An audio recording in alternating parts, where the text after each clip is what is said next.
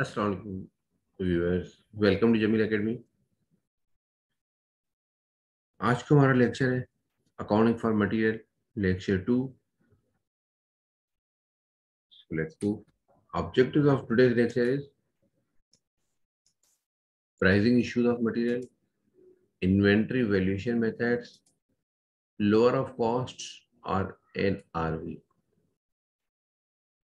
Last lecture के अंदर हमने डिस्कस किया था कंप्लीट अकाउंटिंग परचेजिंग प्रोसीजर्स को, और एट एंड अकाउंटेंट उस पे जब स्टोर से रिक्वेजिशंस आती है कि ये मटेरियल हमने प्रोडक्शन कंपनी प्रोडक्शन फैक्ट्रीज के लिए हमने इशू कर दिए, अब उसकी वैल्यूएशन करके उस वैल्यूएशन के बेसिस पे इन्वेंट्री को आउट करना है, मींस के रॉ मटेरियल को डिक्रीज करना है, एसेट्स को डिक्रीज करना है और वर्किंग प्रोसेस को इंक्रीज करना है। उस वक्त जो प्राइसिंग इश्यूज है आज हम उसको डिस्कस करेंगे। First of all, pricing issues. Pricing of material में change from time to time material की प्राइस चेंज हो सकती है, इंक्रीज डिक्रीज दोनों पॉसिबिलिटीज हैं, चेंजेस हो सकती हैं वेरियस रीजन से, टैक्सेस, इन्फ्लेशन, सप्लायर से नेगोशिएशन, डिफरेंट सप्लायर्स की choosing, acquiring from different suppliers, ये डिफरेंट रीजन हो सकते हैं। Materials are usually acquired by several deliveries at different prices. Normally, different suppliers है different prices पे purchase करते हैं. Actual cost can be take on several different values. Actual cost can then take on several different values. जो different values हैं उसके basis पे हम actual cost को calculate करते हैं.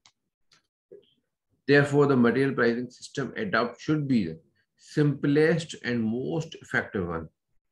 इसलिए मटेरियल की जो प्राइसिंग सिस्टम है वो वो हमें अडॉप्ट करना चाहिए, वो अप्लाई करना चाहिए, वो यूज करेंगे जो सिंपल भी हो और इफेक्टिव भी हो। Methods of inventory valuation: first in first out, FIFO, last in first out, weighted average को, specific identification, unit cost method, lower of cost and NRV. अब इन बेसिस, इन पूरे 5 मेथड्स के बेसिस पे हमारे डिटेल लेक्चर्स हैं जिनकी आपके पास लिंक आई कार्ड में आ रहे हैं। डिटेल इनकी वर्किंग, न्यूमेरिकल। अब इस वक्त हम जस्ट इस लेक्चर में इनकी बेसिक डेफिनेशंस को डिस्कस करेंगे, मगर इसकी डिटेल वर्किंग और न्यूमेरिकल क्वेश्चंस के आपके पास आई कार्ड में लिंक आ रहा है और आपके पास डिस्क्रिप्शन में भी लिंक गिवन है। First of all, first in first out. First in first out, जो पहले परचेज किया उसको पहले सेल करना है। This method assume that the first stock to be received is the first to be sold. जो stock पहले परचेज किया है, जो पहले आपने रिसीव किया है, उसी को पहले ही सेल करो। The cost of materials used is based on the oldest price. जो मटेरियल आप यूज कर रहे हैं वो जो पहले परचेज किया था, यकीनन वो पहले की प्राइस हो सकता है प्राइस कम हायर भी हो, लोअर भी हो, जो ओल्डेस्ट प्राइस होगी उस बेसिस पे हम इस मटेरियल को इशू करेंगे, इस मटेरियल को यूज करेंगे। क्लोजिंग स्टॉक, इसके अंदर जो क्लोजिंग स्टॉक जितनी इन्वेंट्री आपके पास रह गई है, closing stock is valued at the most recent price. जो सबसे लास्ट रिसेंट प्राइस है वही आपके पास रिसेंट प्राइस पे, जो आपके पास क्लोजिंग स्टॉक है वो रिसेंट प्राइस पे है। Last in first out, last, this method assumes that the last stock to be received is to be sold first. जो लास्ट में रिसीव किया है उसको सबसे पहले सेल करना है। Therefore, the cost of materials used is based on the most recent price. अब जो मटेरियल आप इशू कर रहे हैं वो सबसे रिसेंटली मोस्ट रिसेंट प्राइस पे होगा, और जो क्लोजिंग स्टॉक होगा, closing stock is valued at the oldest price. ये आपके ओल्डेस्ट प्राइस पे क्लोजिंग स्टॉक आपके पास हमेशा ओल्डेस्ट प्राइस पे होगा। एवरेज को, this method assume that cost of material used and closing stock are valued at the weighted average cost. specific identification unit or cost method. This method assumes that each item of the stock has its own identity. Her item की अपनी identification है.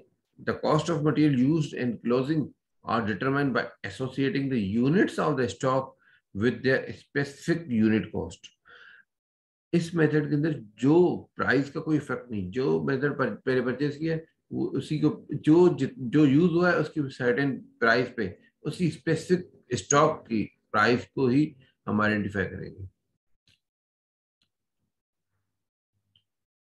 Inventory recognition criteria, lower of cost or NRV. NRV means net realizable value. Inventory should be valued at the lower of cost and net realizable value. The comparison between the two should be ideally be made separately for each item. Her item के लिए ये comparison, दोनों को comparison, cost lower है या NRV lower है, हर item पे, हर inventory के हर आइटम पे ये कंपैरिजन होते हैं और जो लोअर है हम उसको एज एसेट्स कंसीडर करेंगे. Cost is actual expense incurred in the normal course of business in bringing the product to its present location and condition, including production overheads and some other overheads. जो cost and NRV, cost की meaning क्या है? Cost means वो total expenses जो हम उस asset, उस inventory को, इन्वेंट्री से परचेजिंग से लेकर करंट कंडीशन तक अपने वेयर हाउस तक लेकर आने के लिए जितने भी एक्सपेंसेस किए वो सब आपके पास कॉस्ट में इंक्लूड है. Net realisable value is a selling price less cost from now to completion and the cost of marketing, selling and distribution. NRV आपके पास सेलिंग प्राइस है. अगर सेलिंग प्राइस कॉस्ट से कंपेयर कर लें, सेलिंग प्राइस अब जितने में सेल हो रहा है उसके लिए फर्दर अगर हमें कोई एक्सपेंसेस करना है, less cost from now to completion, अब से लेकर वो आइटम जो आपके पास इन्वेंट्री में पड़े वो सेल होने तक आपके पास जितनी भी कॉस्ट आ रही है, cost of marketing, selling, distribution, वो सब आप रियलाइजेबल वैल्यू से, एनआरवी से, सेलिंग प्राइस से माइनस करेंगे. तो जो अमाउंट आपके पास बचेगा वो उस अमाउंट को आपको कॉस्ट से कंपेयर करना है. उन cost and net realisable value में जो लोअर अमाउंट होगा वो आप उसको एज एसेट्स कंसिडर करेंगे.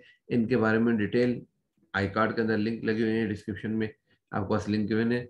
डिटेल वीडियोस आपके पास ऑलरेडी है, तो पहले उन वीडियोस को भी देख लीजिएगा, न्यूमेरिकल डिटेल न्यूमेरिकल एग्जाम्पल के साथ वो भी देख लीजिएगा. उसके बाद आप ये इसको अगेन लिसन करेंगे तो आपको इंशाल्लाह पूरा लेक्चर समझ में आ जाएगा. Thank you. If you have any question you can write in comments. Thank you. अल्लाह हाफिज़.